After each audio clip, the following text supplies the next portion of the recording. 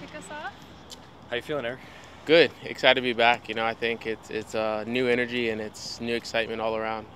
Guys came in with great energy and we've started, this first week off great. So it's good to go down to Phoenix and just kind of go from there. Obviously, in your time with the Timbers, you've only really played under one manager. Now the new one's coming in. What has the talks been like with Phil, and has he kind of entailed a specific role he wants you to play? Yeah, I think it's you never want someone to lose a job, but I think it's good that we have a new energy coming in, and Phil has come with excitement from day one. And, he talked to a lot of us in the off season of what his standards are and what he is to bring to this club, and we have big goals and big things that we're just going to chase after this year. And I think I said it last year of being back to being on the top of the West. I think that's just kind of the standard, and that's what he's going to hold us to, and that's what we're going to push for, is making sure that we're a top 4 team in the West. He's going to have to rein you in a little bit in preseason. I know you probably want to play 90 minutes, but is there a certain minute counter that you're on? Yeah, it's been hard. It's hard to kind of keep myself from getting impatient also, but it's one where I trust these guys. I worked with them a lot this offseason, the last couple of years, of just staying on top of things. And days like today where you want to play 90, it's just slowly dripping it back in. So it's exciting to be able to work with them, and we have a respect for each other that we know we have big goals for, not only myself but this team. Eryk, how are you feeling physically, and how did this rehab process go compared to previous ones that you've been through? Honestly, I think this is the strongest I've been. Not only my legs, but kind of upper body. It's just a lot of focusing on little details. We were able to, get into Nike, get into use different resources that we didn't get to use for the first one, and it's just different data. The game is evolving every day, so it's just kind of taking advantage of the resources around us. And this one, it's hard because you never plan for something like this, but being able to kind of come back from it a second time is, definitely gets tougher, but at the same time, it molds you into the person you are. And it's, taking a step back and playing a different role at the end of last year, but also, stepping up this year and knowing that, I have a lot of goals, again, for myself and for this team, and, kind of pushing everyone towards that goal. Given what you've been through for the past couple of seasons, and now you got a new coach and everything, coming into this, are you kind of like embracing a fresh start, would you say? Yeah, that's kind of where everyone's energy is. It kind of feels like everything's new. We had a longer time off, so it was one where everyone took a step back and everyone took care of themselves, which is good. And it's, as you said, it does feel like a fresh start. It's a different set of standards, a different set of kind of rules kind of going around, and I think guys are just excited to get going this year. Everyone wants to get to warm weather, but also just kind of want to get started of ramping things up. Watching from afar, did that change your kind of image of what you want to see in yourself as a player? No, I think it's good to kind of understand and go through these things.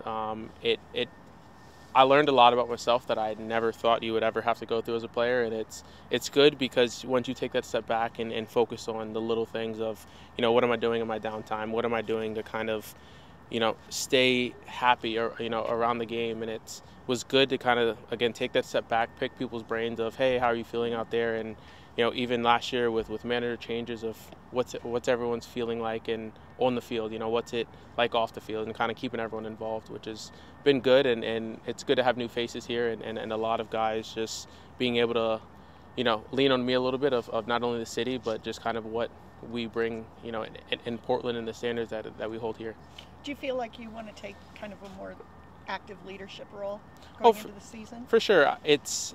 It's easy to kind of take that role when I've learned from Diego for so long. We're next to each other in the locker room, and he holds himself to such a high standard, and it's starting to rub off. It's little things of no longer leaving a loop on the ground. It's, making sure everything is tidy. And, he got on me a little bit because during the process I like to change gear and stuff. He's like, Eryk, go clean up your locker. So it's good that it's kind of like a big brother, kind of father figure of just, everything not only on the field but off as well. And it's, it's good, and it's definitely, rubbing off on me a little bit. So it's good to have. Eryk, in your time with Portland, you've played as a 6, an 8, a 10. Do you have a favorite position? No, I think for me it's kind of being able to be versatile and whatever the system is, whatever the ask is for me, it's, being able to fill that role. I think, limiting myself to any of those positions, I think makes it hard for, someone to get into a group. And I think that's what our midfield brings is you can see Diego play as a 10, you can see him play as a 6, and same with Christian Ayala. So it's kind of having that flexibility not only with the whole midfield group, but also you have that from myself. And I know over my career I've played a lot of different positions, so it's kind of molded myself to being able to have that hybrid, kind of versatile kind of role. And then Eryk, dealing with these obstacles, how have you stayed mentally so strong? And then just getting back now, do you feel more appreciation for the game? Yeah, 100%. Like once you kind of take that step back from the game, you kind of realize how much you miss it. I think the biggest thing was, first ACL was more so in the off season, so it was going home, seeing family. This one was more during the season, so it was just having good weather. I've stayed really big on vegetables and gardening, and it's, I grew watermelon. I didn't realize it was 3 months into the process, and I have a soccer ball sized watermelon. Everyone's like, why is Eryk so happy? And it's like, go check outside, there's a watermelon. So little things like that just kind of kept you grounded, and you didn't realize how long you were away from the game. And it's just kind of taking it day by day of never, taking what we're doing for granted. So. Very glad to have you back in the green and gold. What are your ambitions also for possibly the U.S. national team?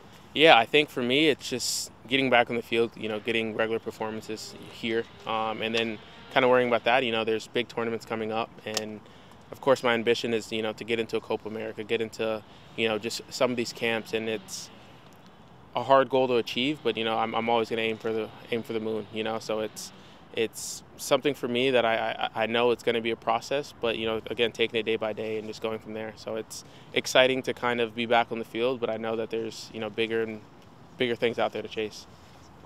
It obviously hasn't been that long, but just what have you made of the transition from Gio's tactics to Phil's, and how do you think the team is adapting to the change? Yeah, I think what we did under Gio was so successful for a couple of years. I think teams started to figure out. I think we started to try to figure out within as well. And I think Phil's come in with an identity that, instead of a little more in transition, maybe it's a little more with the ball.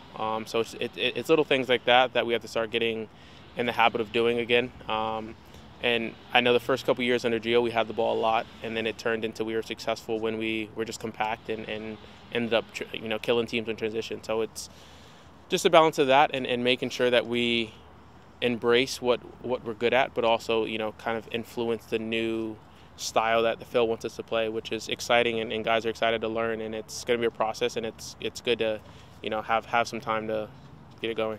Do you feel that possession-based style more suits your game and players like Evander and Paredes in the midfield? Yeah, I think it honestly, even guys we bring in, guys we've had, everyone's really good on the ball, and I think for me, I love to have the ball, and it's good to be able to have a style that, okay, we're going to benefit from, keeping possession. Maybe it's even counterattacks within, losing the ball high up and repressing, little things like that we're going to be able to be really successful with. And I'm excited to see what it is to bring.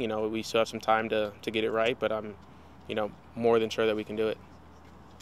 We'll wrap it there. Thank you, Eryk. Yeah, cool. Thank you. Thanks, Thank Thank you. you all. Just